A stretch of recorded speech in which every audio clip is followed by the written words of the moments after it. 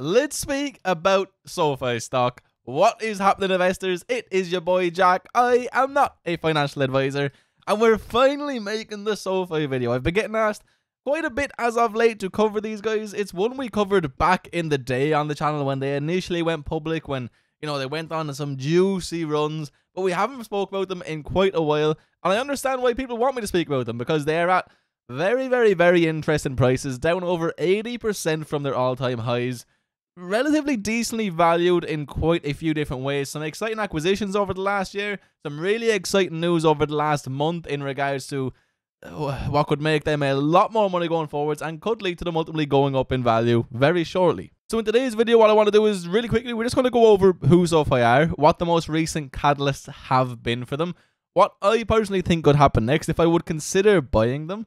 And then there's also just, 2 seconds, where are we? Over here, quite a few things I want to speak about in regards to acquisitions that have happened as of late and where their income is currently coming from. So my friends, if that sounds good to you, could I please ask you for a nice early thumbs up on the video? It really does help me out an awful lot. Subscribe if you're new around here and you want more juicy content. We're trying to stick to double uploads for the most part during the week. And drop me a comment down below. I want to know, are you a Sofi investor? Or are you thinking about getting involved? So, I mean, if you don't have a clue who Sofi are, if you just want a quick reminder, okay, about Sofi, they help people achieve financial independence to realize their ambitions. Our products for borrowing, saving, spending, investing, and protecting give our more than 1 million members, way more than that at this stage, fast access to tools to get their money right.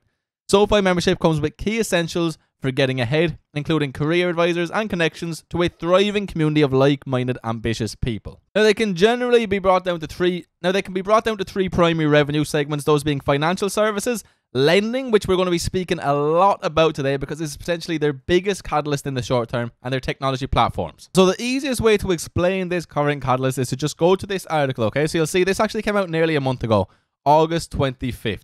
So the 24th of August, Biden announced student debt forgiveness plan. And you can see that they went from about $6.15 a share all the way up to $6.92 in the span of a day before actually coming back down to $6.48. And ultimately, they gave up all of those gains over the coming days. So why is this so important? Well, this plan provides a measure of certainty for the company that has a large chunk of business in refinancing student loans. So that's one service that Sofi offers. Student loan repayments are now set to resume on January 2023 after 2 years on pause. This announcement is an important step towards removing a key overhang for Sofi, as an end to the moratorium should drive a surge in private student loan refi volumes in 2023, says Morgan Stanley analyst. As a result, he has raised his 2023 adjusted revenue forecast for the fintech stock by 4% and projects 2023 EBITDA of $322 million, up 18% from prior estimates. So you can see that this piece of news obviously increased the fundamentals of this company greatly. Baked into those estimates are $6.7 billion of student loan refi organizations, up from his earlier $4.5 billion estimate. The government plan isn't all good news for Sofi, though, as the loan forgiveness will shrink the company's total addressable market. So this is important to understand. This is what could make some choppy movement over the coming months, said Oppenheimer analyst. About 68% of student loan recipients could have incomes of under $120,000. And while 34% of recipients had less than $10,000 of debt in Q2 2019, 7% of total borrowers accounted for about 34% of balances altogether. Really simply put, with student loan repayments frozen since the pandemic started, borrowers have had no incentive to refinance their student loans, which has been a large part of the firm's business. So Sofi got hit by the Roni quite hard here, their largest revenue segment. Now, with that being said, the company has seen its personal loan segment surging. They originated almost $2.5 billion in personal loans in Q2, up 21% year over year, and more than doubling since its 2019 quarterly averages. Student loan volume of nearly $399 million was down 25% of the average pre-pandemic volume, as the moratorium on student loan business continues to weigh on the business. So really, this was a huge piece of news, as it does just make, you know, the company's short, medium, and longer term outlooks much clearer. And what this has led to then, September 14th, we got this article. Sofi Technologies raised to a buy at Bank of America as student debt relief removes a major overhang. So they went up about 3.2% early Wednesday trading after Bank of America securities analyst upgraded the fintech to buy from neutral on the basis of a favourable risk-reward setup as well as a potentially emerging path of catalyst. They pointed to a meaningful catalyst path over the next few quarters as Sofi, of which a large portion of its business involves refinancing student loans, benefits from an end to the student loan payment moratorium. So this student debt relief plan removes a major overhang for Sofi and could provide incremental upside to 2022 estimates. I mean, guys, if you do look at the revenue by segment, you will see that yeah. As of Q3 2021, it was at 76.99%, this lending sector, compared to their technology platforms and financial services. We look at their Q2 2022 investor presentation, you can see that it is still the large majority of what is going on for this company right now, despite growth all across the board, which we will look at shortly. But before we do that, I want to take a look at this relatively bullish article here that says some of the good points about Sofi right now and some of the potential reasons to buy the company. They say Sofi is cheap and getting cheaper with each earnings result. The company's current issues are temporary and result from outside factors. It was largely down to the Roni, and obviously, you know, they don't decide what's going to happen in the president's office in regards to student loans. And membership now has a clear pathway to 10 million members by fiscal 2024, which is huge. For the record, members as of this moment in time are about 4.3 million, up 69% year over year. The growth has been incredible, and you can see the numbers here. You can see the percentages have been huge. So yes, there is a clear pathway here if they can keep up these numbers. Sofi is cheap. This is on the basis of its current low forward price to sales multiple of 3.8 times, despite forecasted compound annual revenue growth for the next 3 years up to fiscal 2025 set to be at least 34%. So already trading at a 3.8 times forward price to sales ratio, and they have that expected growth. The second fact is that Sofi holds a dominant position in the market for free refinancing student loans. Now, it has to be said that they obviously are not the only competitor here. This has long been held back by the now lifted student loan repayments moratorium. While Sofi is more than just a student loan refinancing company, the impact of the commencement of long pause loan repayments will be multifaceted, but will critically centre around supercharging Sofi's flywheel and helping grow the company's membership, which is exactly what we want right now if you were to be an investor. To put it another way, the pause entirely dissuaded millions of students from refinancing their loans over the last 2.5 years since its implementation.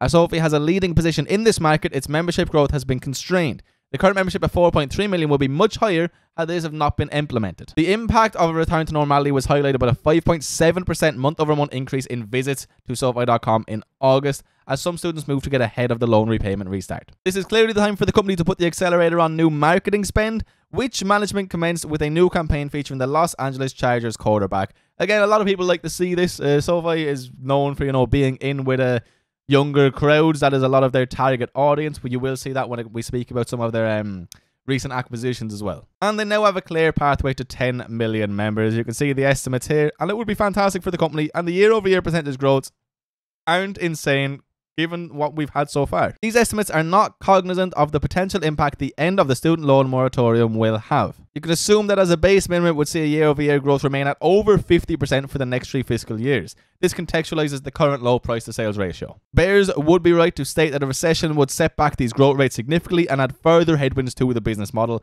and they have been facing headwinds since going public, essentially. That is the big piece of news right now, though, and that is the primary reason people will consider buying Sofi right now, and people are buying Sofi right now. They are the reasons, okay? Now, one thing, just really quick look at the financials. If you look at annual revenue compared to earnings, I mean, revenue is looking better, earnings are getting worse. So people will very, very, very much so hope that the next couple of quarters could be considerably better. Somewhat mixed bag with Analyst here, but it's just strong buys and holds as of July and August, pretty much. No sells, no underperforms. We can see some recent updates here. Obviously, the Bank of America one being the most recent was upgraded to a buy. Seaport Global have them at neutral. Morgan Stanley maintained them at equal weight on the 25th of last month.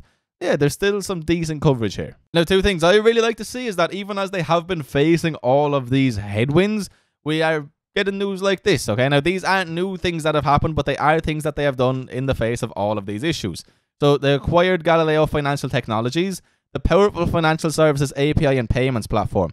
So, they will pay total purchase consideration of about 1.2 billion to acquire Dalio, comprising of cash and stock. Their digital payments platform enables critical checking and savings account-like functionality via its powerful open APIs, providing companies with an easy way to create sophisticated consumer and B2B financial services. So Galileo is the API standard for card issuing. It's a global payments platform that powers world-leading fintechs, financial services, and investment firms by removing the complexity of payments.